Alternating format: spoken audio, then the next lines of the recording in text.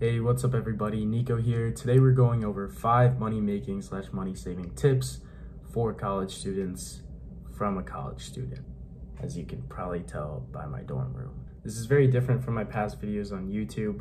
I thought I'd kind of make a video about this because I've learned a lot financially over the past year, and thought I'd help out some other college students who are looking to improve their finances as well.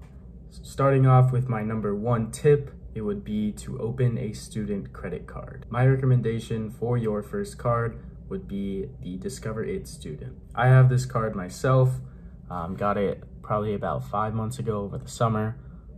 This is the design I chose, and overall I think it's a great starter card.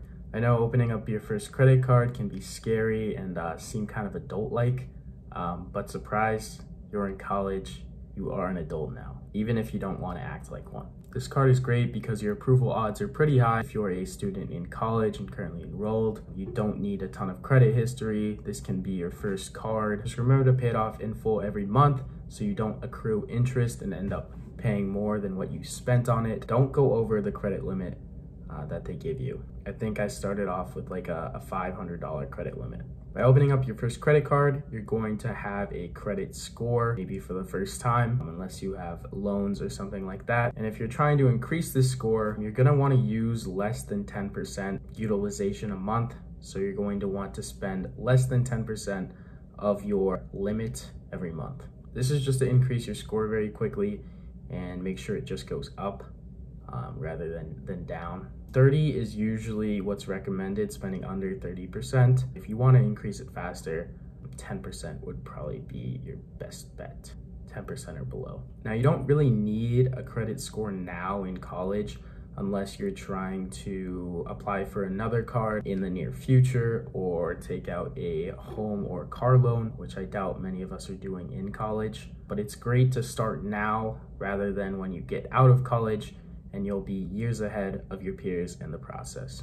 Now, if you sign up today using the link below in the description, you will receive a $50 bonus statement credit once you start spending on the card and get approved for it. I believe this is only limited to a few people, so if you're one of the first to sign up below, you will receive a $50 credit, which you can use towards paying off purchases you make on the card. What's also great about this card is that they give a good grades incentive. I believe every year if you submit your grades and they're above a 3.0 or something like that, you receive around a $20 statement credit. And there's no annual fee, so technically you can get paid just for having it, which is awesome. They also give you 1 to 2% cash back depending on what you're buying. It's 1% on everything you spend on the card.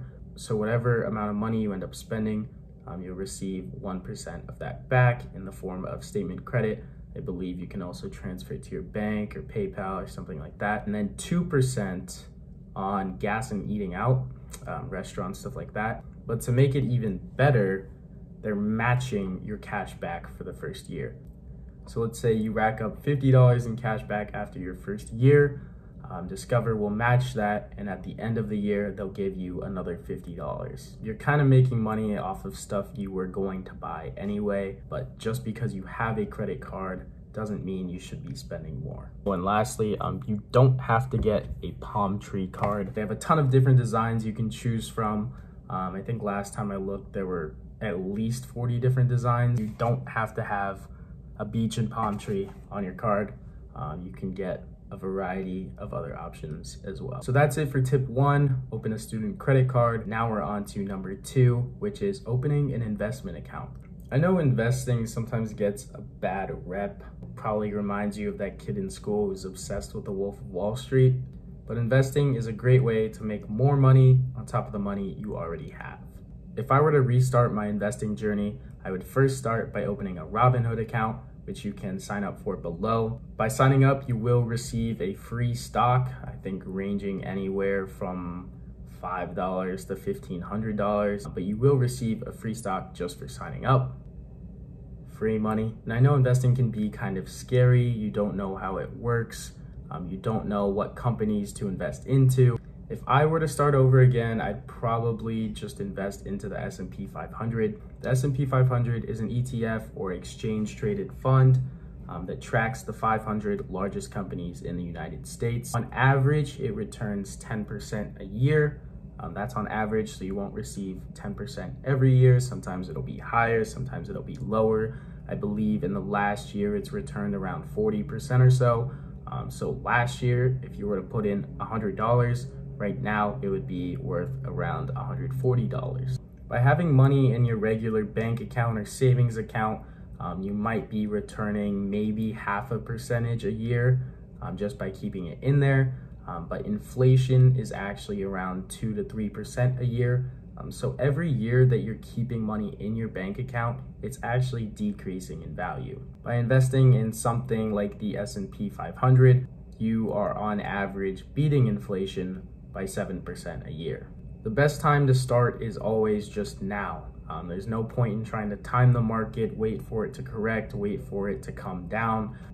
You can always just dollar cost average in or buy equal amounts every certain time interval. So you can throw in $1 a day for a year, invest $365 at different price points, and you'll have a good solid average cost basis for that stock. A beautiful thing about the stock market is compound interest. So let's say you invested $100 now and the S&P returned 10% for the year. Next year you would have $110. The next year, if it returned 10% again, you would not be receiving 10% on your initial investment of $100, but rather 10% on that $110. That leaves you with $121 after the second year if it's returning 10%. Now, if you've taken calc or pre-calc before, you'll know the e to the x function, the exponential function. Compound interest is kind of just like that. It starts off growing very slowly, but over time, it increases at a more rapid rate.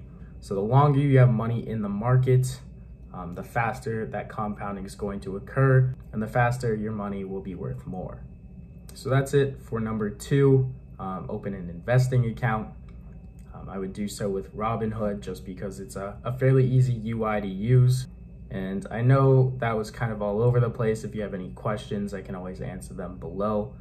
But moving on to number 3, stop buying things you don't need and stop buying liabilities. Now, I'm not going to tell you to stop drinking your $5 Starbucks coffee. Of course, you don't have to if you don't want to, but start being more frugal with your purchases. Stop spending every cent you make and start saving some of it, start investing some of it. Just make money with the money you have instead of spending it all. Start watching where your money is going so you can spend less in those areas. Now, instead of buying liabilities or things that only decrease in value over time, start buying assets. Assets are things that you can invest in that will make you money. By investing the money you could have spent on liabilities into assets, you're going to increase your wealth over time and you're going to make money on the money you already have. Opening a credit card is a great way to start managing your money because you can see the individual purchases you're making in certain categories and really force you to start tracking your spending. That's tip number 3. Moving on to tip number 4, try to get a summer job.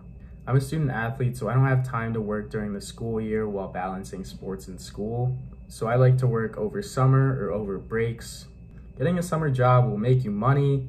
It'll force you to write your first resume for the first time, which you'll need to do over the course of your years after college. So you'll gain a little bit of experience there. There are plenty of YouTube videos to help you write your first resume. After college, guess what? Your parents aren't going to be your bank account unless you're a trust fund kid. You're going to need to start managing your own finances, and it's better if you start now rather than waiting till you graduate.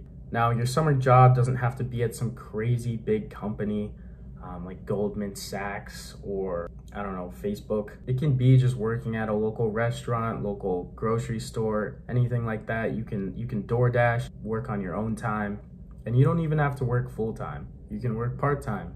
That gives you time to spend time with your friends during the summer and also make some money when you're not doing anything. That's tip number 4. Lastly, we have tip number 5. Tip number 5 is to sell stuff you don't need. These can be things like clothes, textbooks, notes from classes you took. These are things you already have, but can make money off of. I used to sell old clothes on Depop, cleaned up my closet, and made me some cash in the process. So those are just 5 simple ways you can save or make money as a college student. I hope you enjoyed. Make sure to like, subscribe, or comment if you have any questions, and I'll go ahead and answer those. But thank you for watching. Hope these tips help you out in some shape or form, and have a great rest of your day. Peace.